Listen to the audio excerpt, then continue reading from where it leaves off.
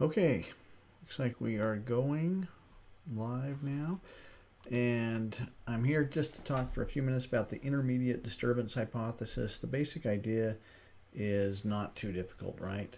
The basic idea is that when there is disturbance of one kind or another, it could be fire, it could be flood, it could be volcano, it could be herds of animals coming through, whatever. Whenever there's disturbance, it's going to affect some species more than others, or that it affects species in different ways. So in the example that we worked through, we see that grass comes back very quickly after a fire. That makes total sense, and that it takes oak trees a much longer time to come back after a fire. That makes sense.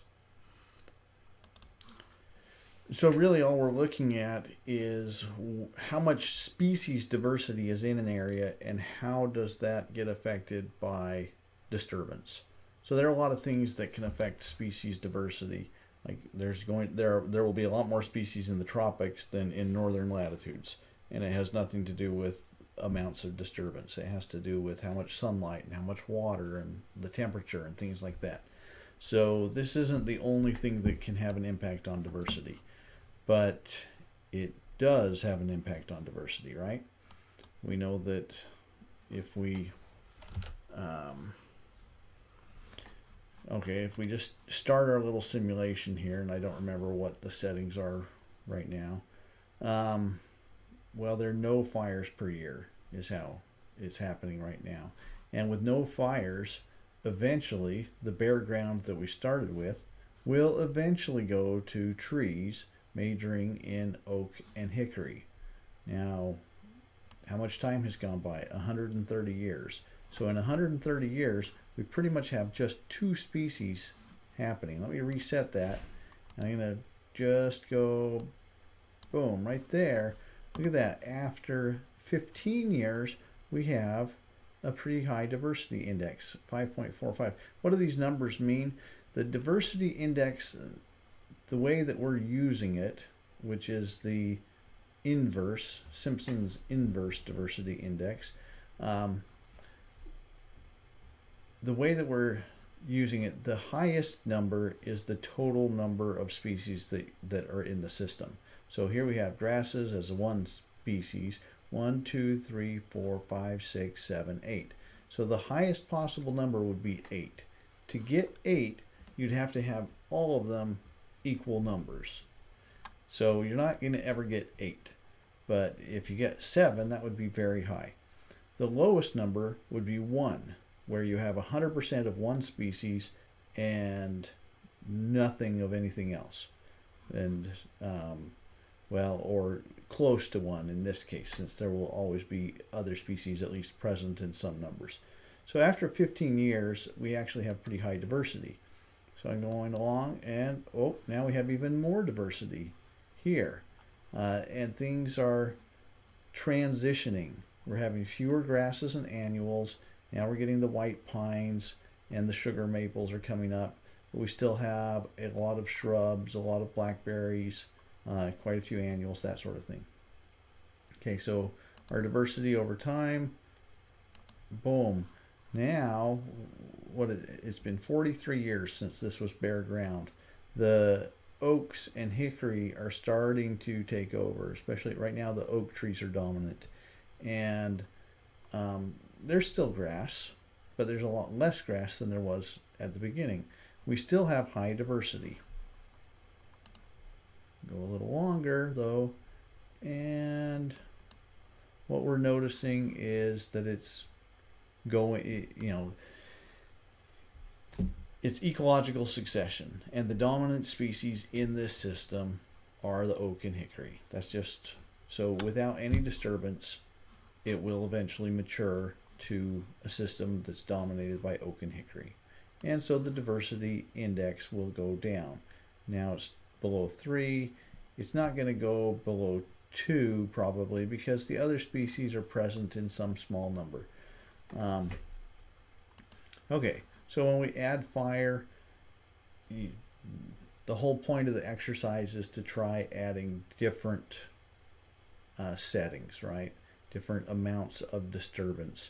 So they suggest, you know, chance of the average number of fires per year, 0.5. That's a 50% chance that there'll be a fire in a given year.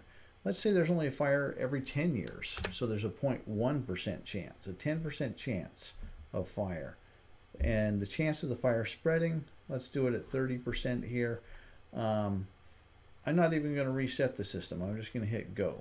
Because right now we have, it's oak and hickory dominant, and every now and then a little bit of fire. And sometimes the fire's a little bit bigger, but it stays an oak and hickory system, mostly hickory. Now, there are little brief flare-ups, you know, where some of these other species show up, but on the whole, the fires don't cover too much of the landscape, and so it stays low diversity system here. There was a big fire, and for a moment, things are more diverse. And basically, if you play with this, you're going to see that the number of fires per year, or how many years between a fire, doesn't have as much effect as the chance that that fire will spread over a large area. So I changed it to a 50% chance of spreading now, and we're seeing a diversity index that was above 7 there for a little bit there. So it slowly goes down, but bam, every now and then a big fire wipes everything out, kind of resets the system, keeps them, any one of them from dominating. And so this is the idea of the intermediate disturbance, is that there's some intermediate amount of disturbance that lends itself to high diversity. So what if we have high incidence? Let's say that there's 2 fires a year. Okay, if we have 2 fires a year, and a 50% chance that that fire is going to spread, well, you know, we're moving fast through time here. It's been 580 years since I started this video. That's actually pretty good for the system to have 2 fires a year, in the sense that, you know, good for the system in the sense that there's fairly high diversity index. But if we stop it, we see that there are very few trees. So this is more basically a grasslands. It's grass and annuals and blackberries and shrubs and so forth. What if it's just 1 fire a year? Well, let's say it's a fire every 4 years, 0.5. Well, even if it's only a fire every 4 years, with that chance of spreading being at 50%, basically it's not enough time for the oak trees and hickory trees to mature. And so it stays more of an open grassland. That's a very high diversity index at that level. If we say the chance of it spreading is just 0.1, 10% chance of spreading, but let's say there's 2 fires a year, so we see our fires happening, but they're just not spreading. What's going to happen? It's going to favor the trees again. All right, that's the overall basic idea. Nothing super complicated.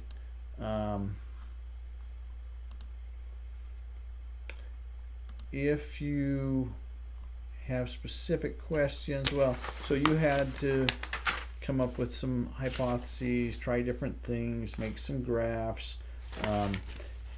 That's great. Problem being, we didn't really have a way established for you to show me, oh, you know, here's my data sheet. You know, you could scan it or something, and here are my graphs, that sort of thing. What did I do? You know, increasing chance of fire spreading, and what is the diversity, the Simpson's index of diversity, and here's the average number of fires per year along with D. And I went from 0 up to 3 fires, but anyhow, yeah, I don't get to see automatically your answers. And in particular, I asked you to write a paper about, you know, your hypothesis and testing your hypothesis. Conduct your experiments using additional paper or lab notebook. When you are done, write a short scientific paper summarizing your investigation.